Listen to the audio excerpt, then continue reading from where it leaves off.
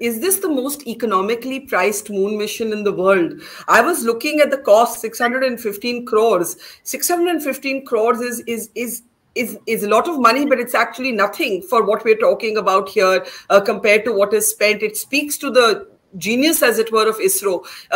How do you look at this question about the cost? Is this the most cost-effective moon mission in the world? I will say yes, because ISRO has of course, first of all, is a very lean organization. It spends only on essentials. The overhead charges are minimal, and also the ISRO scientists put in much more effort than an ordinary scientist in any other organization in India or abroad. So the net result is that we are able to achieve missions with a relatively less expenditure. Yet another factor is that we are able to build upon what we have done in the past. See, for example, the tracking station, which is required for this, has been built as part of the Chandrayaan 1 project, and that is still being used. So we don't make an additional investment on that. Similarly, many of the hardware, they are derivatives of the Chandrayaan 1. And also the type of the technology, the software or hardware development which is required also is part of the spacecraft development program. So this type of continuity ensures that the incremental cost of tuning it for the Chandrayaan mission is minimal. That's one of the reasons that we are able to give such a cost-effective, perhaps the least cost solution to the world. It's amazing. And I do have to, maybe Arvind Paranjpe can add to this, but I just feel like scientists, when you hear Dr. Nair talking about how Chandrayaan, how ISRO only spends on essentials, you look at 615 crores. 615 crores is less than the budget of the recent movie Adipurush. I just want to put it into context.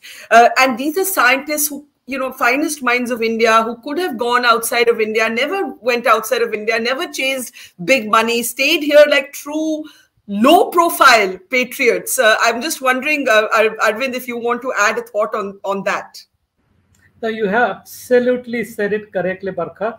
It is a wonderful thing. I mean, I'm so proud of Indian scientists and ISRO scientists. I'm been big fan of Dr. Nair from my younger days, and you have said it very correctly that they work on a shoestring budget, and they're so happy to talk to you. I have so many friends at ISRO, and then whenever I am in need of it, they just answer me. So, sir, salute, hats off to you for such a great achievement. And I think in about 45 days' time, we will be celebrating landing on the moon and becoming the nation. The first nation to go on the southern side of the moon. It was a great day. I always remember this. It's a goosebumpy feeling. Before we close, just a last thought to you, Dr. Nair. You say it in such a matter-of-fact way, we reuse things, we only spend on essentials.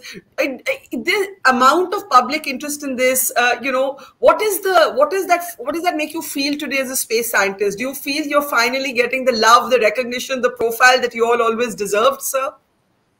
Well, certainly, it got both sides. Before I comment on that, let me say what you are seeing today is the legacy which is created by Dr. Vikram Sarabhai and followed up with Professor Dhawan, Dr. Kalam, Professor U.R. Rao, Dr. Kasturigan, and so on.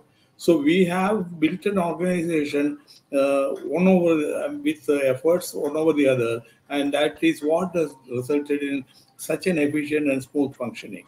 But as far as recognition is concerned, I think ISRO scientists are working for meagre remuneration.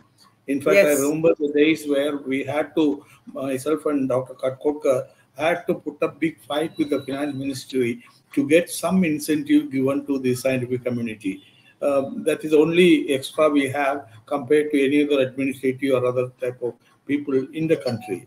Certainly, the work of these scientists and technologists has been recognized through the national awards and recognition, as well as financial compensation.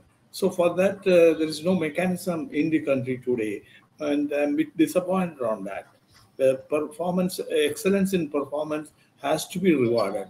In fact, other day, one of the the personal manager in the IT department, he said, you pay peanuts and you will get only monkeys for the job. But here, even if you give the peanuts, the ISRO scientists will perform the best of the humans in the world.